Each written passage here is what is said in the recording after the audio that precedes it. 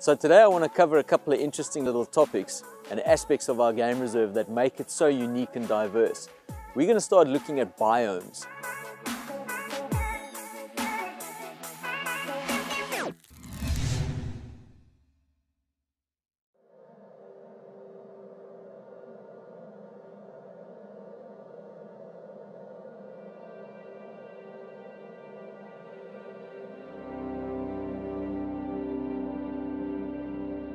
Good morning everyone, welcome back to another beautiful day on Shamwari Private Game Reserve. So today I want to cover a couple of interesting little topics and aspects of our game reserve that make it so unique and diverse. We're going to start looking at biomes. We're going to look at the characteristics of an area that will distinguish it from another area. And we're very fortunate at Shamwari because the diversity here is just off the charts.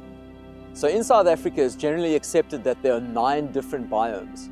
And a biome is an area that has its own unique climate, its own vegetation, its own geology, and its own animal species that make it quite unique and identifiable to a different area.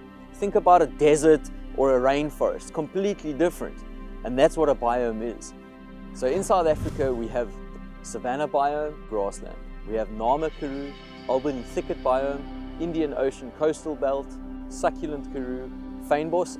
We have desert and forest biome. Shamwari is quite a unique place. If you look at South Africa as a map and split the country in half and go all the way down to the coast, that's pretty much where we are. In South Africa there's a 500mm ISO height, and it's a line that receives about 500mm of rain per annum. Everything on the line and heading to the west of the country towards Cape Town is more winter rainfall and generally drier and more arid. Everything on the line and heading east towards Natal is 500mm of rain or more and a summer rainfall.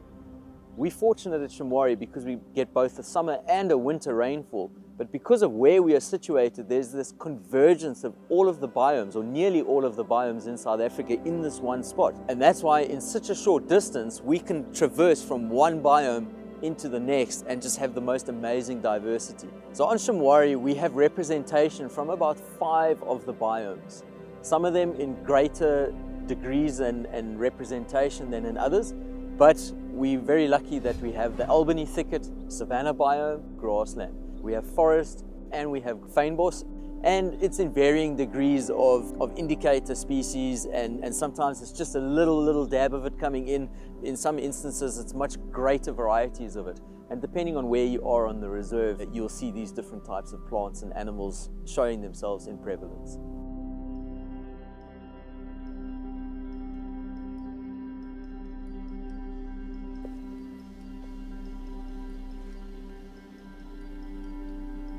The first area that we're going to go into this morning is what we would consider a forest biome.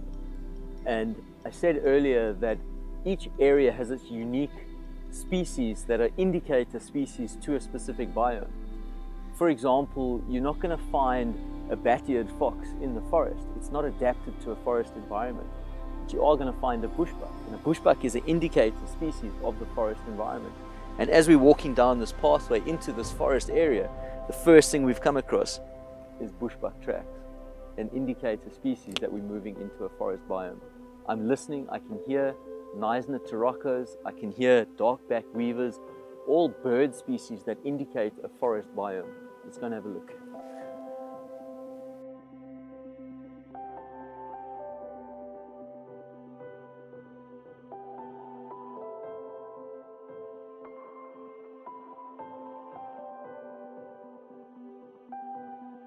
So in South Africa, the forest biome is really tiny. If we look at a total land mass of South Africa, the forest areas only cover 0.25% of our total land mass. That's really tiny. On the east coast of South Africa, as you're moving from the high veld to the low veld, there's an escarpment. And on the side of that escarpment, there's a lot of patches of forest, and that travels all the way along down the east coast of South Africa, all the way along to the Neisner area. You can get a summer or a winter rainfall. If it's a winter rainfall, generally more than 500mm of rain per annum. If it's a summer rainfall, more than about 700mm of rain per annum. And you can see where we are. It's humid, it's moist. We're in a drought. If you go out of this environment for 3-4 kilometers will be unrecognizable. There's nothing as lush or green as this. So we're in a humid environment here. The trees are huge. Yellowwoods, we're going to walk a little bit further up and just see these massive, massive yellowwood trees indicate a species of a forest biome. Typical of forests is you have a canopy above you. The leaves of all the trees form a canopy. You have a mid-layer and things like these creepers and lianas climbing up. And when you get down to a base lower level, there's very little, because the canopy can be so thick that light doesn't penetrate through, and the things that grow on the floor are really battling and struggling to get hold of light. So it really is a competition. Bird species like crowned eagles, Narina trogons, Neisner turacos, all indicate a species of a forest biome. We find them in these areas. We've got beautiful canopy structure for birds to move through. On one of our last episodes, we were looking at a bird party moving through and how they absolutely utilize this canopy section for feeding. Different species utilizing different levels of the forest. Species of mammals that we would see quite commonly in these areas would be things like vervet monkeys, bushbuck, bush pigs, animals that are suited to a thick, dense, vegetated environment. So one of the things that aren't supposed to happen within a forest biome is fires. It's very, very seldom that this area will actually burn. It doesn't have the fuel load on the ground. It's always damp and the humidity is very high. So it's not supposed to burn. Whereas something like fynbos, which is supposed to burn, it needs fire in order to regenerate itself, burns on a regular basis. This isn't supposed to burn. It would only be due to things like extreme droughts or invasive plant species coming in and increasing the fuel load that could cause these areas to burn.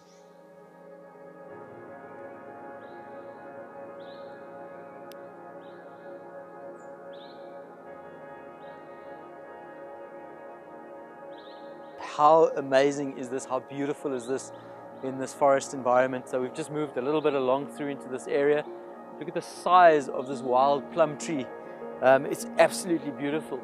And right next to it, look at the size of this yellowwood. These yellowwood trees can grow up to about 35 meters tall and have a trunk radius of over 3 meters. It's massive. And yellowwood is an indicator species of the forest biome. The reason I came up over here is just an important thing about the forest environment is the trees form these little microbiomes in themselves.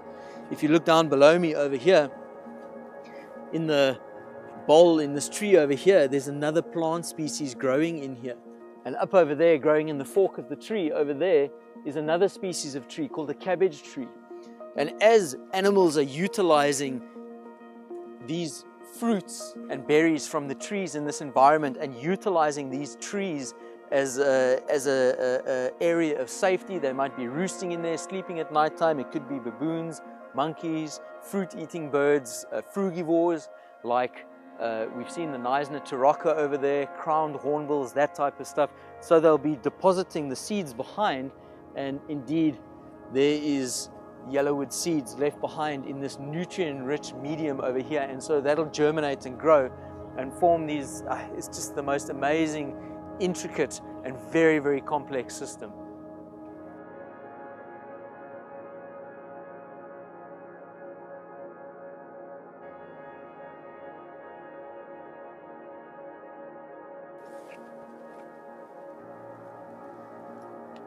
So another great indicator species in a forest biome is things like ferns.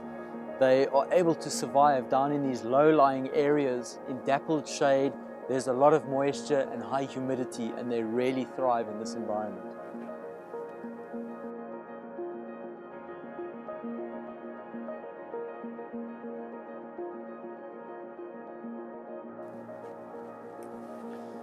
So everywhere you look around over here, there's water, there's moss, there's lichen, there's ferns. It's a really moist, humid environment. But if you were to drive a kilometer or two outside, it's actually quite arid. And you'll find within these very fragmented pockets of forest, the terrain just leads itself to a different climatic condition completely. The sides are generally quite steep and enclosed, so there's not as much evaporation. The sun can't get through down to here. Tall trees prevent a lot of the sun's rays from hitting the ground and evaporating water. The geology of the area, you get a lot of springs in these environments. So any groundwater is forced to run out and come into these areas and start forming these little rivers and drainage lines, and always within the forest biome.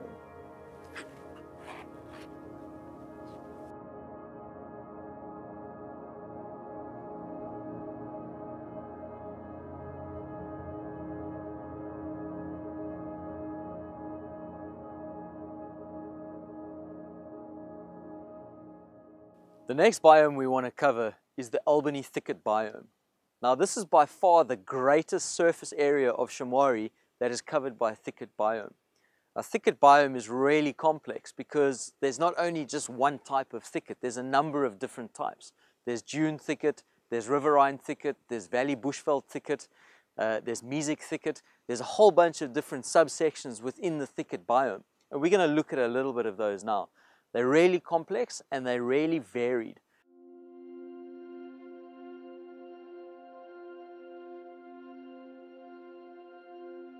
One of the important things about the thicket biome is the diversity. It's said that within South Africa, the thicket biome holds the widest diversity of plant species in the medium woody range category. So apart from fynbos, the highest diversity is here behind me in this thicket biome. It's absolutely insane what you can find here. And just by looking at it, it is characteristically about 3 meters tall, and it is impenetrable. It's thick vegetation. A lot of the plants have thorns and spines on them, and it's really hardy, woody, and evergreen.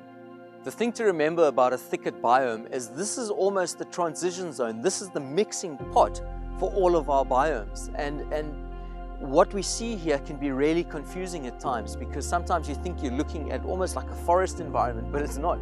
Sometimes you think you're looking at more of a Nama Karoo environment, but you're not. So there's a lot of succulent plants, there's a lot of woody plants, there's a lot of short vegetation, taller vegetation, but it all mixes together. And this is where we get the blending in South Africa, particularly because of our summer and our winter rainfall. So if we look at a few important indicator species for the Albany thicket, things like kudu, things like elephant, even vervet monkey would be important. But let's look at a couple of the smaller things. We've got the unique addo flightless dung beetle. That's endemic to this area, found nowhere else on Earth.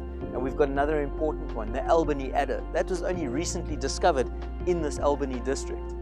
So when looking at this type of environment, you can see why elephants would be perfectly adapted to this environment or bush type.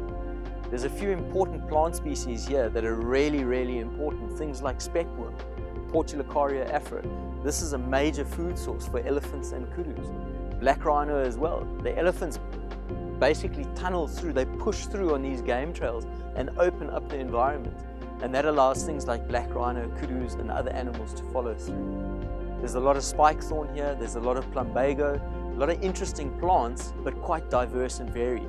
And then we can even move across to things like the Euphorbias, another hugely interesting plant family. We get the really tall ones like the Euphorbia triangularis, the river euphorbia, and the Euphorbia tetragona, the honey euphorbia, all the way down to small, almost ground level euphorbias, things like the Euphorbia enormis or a fingerpole, all unique indicator species of Albany thicket.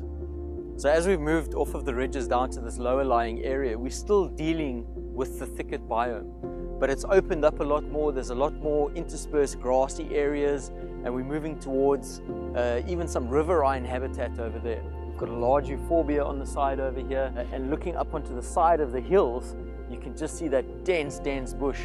And the geology is so vastly different from one area to the next that just the diversity in there is absolutely marvelous. Part of the camera crew was asking about scientific names earlier and why we use them. We were talking about Syncarpa recurvata, and Euphorbia tetragona, and all of these different names, and it's for continuity of information basically, and for an understanding universally. For an example, we get blue bush here. We get 2 different types of blue bush. If I said to someone, you need to go and eat the blue bush because it's really good for you, and they went and ate the wrong one, they could get sick and die. But if you tell someone there's a Tyronia in Ghana and there's a Diospyros lycoides, they're going to know the difference between the blue bush. So common names are they're so varied within an area. I know a certain plant is one thing, but someone else from another area calls it something else as a common name. But the scientific name is universal, it stays the same, and that's one of the important reasons why we use it. In this area, there is such diversity.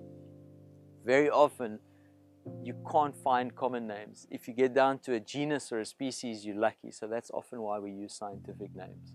Well, I hope you enjoyed that this morning, looking at a few of the biome areas that are covered over Shamwari Private Game Reserve. We looked at forest and we looked at Albany Thicket. Join us on the next episode where we'll look at a few of the other biomes that comprise of Shamwari and make us unique. Give us a like, give us a thumbs up, and subscribe. We'll see you soon.